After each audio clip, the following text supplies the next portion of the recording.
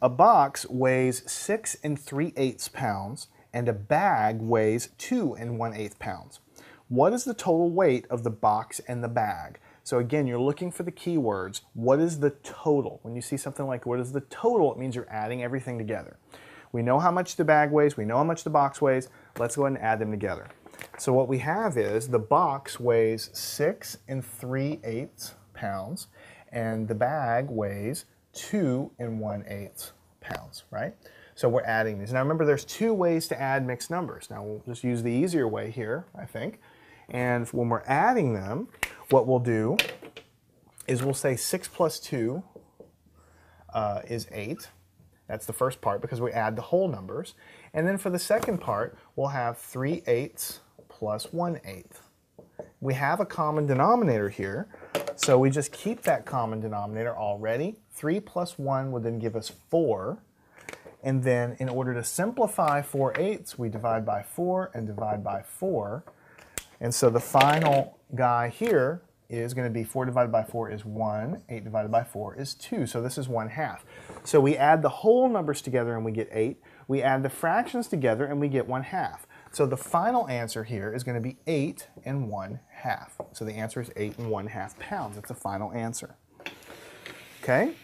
Now the next problem says that Jack gets 4 2/7 gallons of milk and Jill gets 3.5 gallons. How much do they have all together? Again, the key word, all together. How much do they have all together? We have to add these mixed numbers together. So what we'll do is we'll say we have 4 2/7. That's what Jack has. And we're adding to that what Jill has, which is 3 1/2. All right? So we want to add these together. So as we said before, there are a couple ways to do it. We're going to add the whole numbers together first. So let's do that. 4 plus 3, that's the whole numbers, so 7. So we know we have at least 7 gallons. Now we need to add the fractions together. So here what we're going to do is we have 2/7, and we're adding to that 1/2. Now we need a common denominator. We don't have a common denominator. We look at 7 and 2, immediately 14 pops in my head. That's the smallest thing I can think of that both of these will divide into.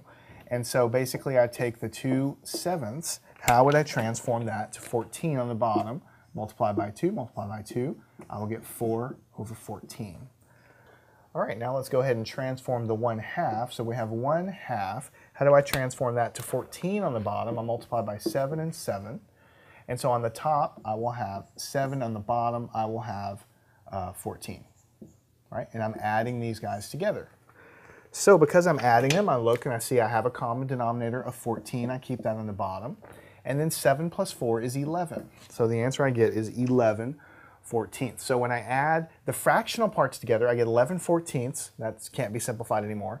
When I add the whole numbers, I get 7. So the entire answer is 7 11/14. That is the final answer. And there's nothing else that I can do there. I can't simplify that any further. So word problems is really just a skill where you need to read the problem, understand what the numbers are that are important, understand what you're being asked. When you're adding things, you're looking for things like how many in all, how many altogether, what did they do combined, what is the total. Words like that mean you're adding things together. So the last question we have is, I have 1 6/7 blocks of cheese and Dan has 2 11/14 blocks of cheese. How much cheese do we have all together? Remember, all together. That's your keyword that you're adding these things together. So I have 1 6/7 blocks of cheese, and Dan has 2 11/14 blocks of cheese, and I'm adding these together, right? So because they're mixed numbers, I'm going to add the whole numbers first. I'll just do that to the side. 1 plus 2 is 3. That's not rocket science. That's 3.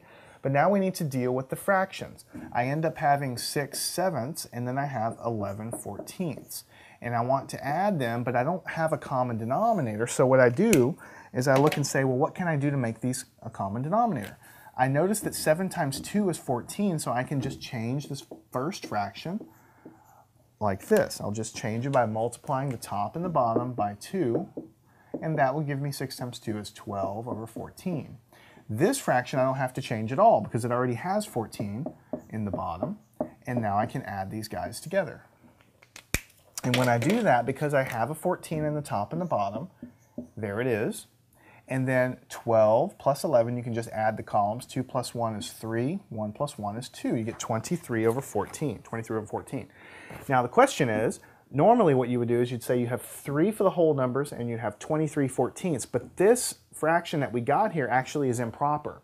It's improper. So how do we convert this back into a regular fraction? Well, how many times will 14 go into 23? It's only going to go one time because 14 times 2 is actually 28, and that's too high. So it's only going to go one time. What's the remainder? 23 minus 14. 23 minus 14 is going to be 9. And if you do that, you'll see that you have 9, and then you'll have over 14. So it goes one time with a remainder of 9 because 23 minus 14 and over 14. So this is the mixed number that comes from here. So what we have at the end of the day is we have the whole numbers that we add together, we got a 3.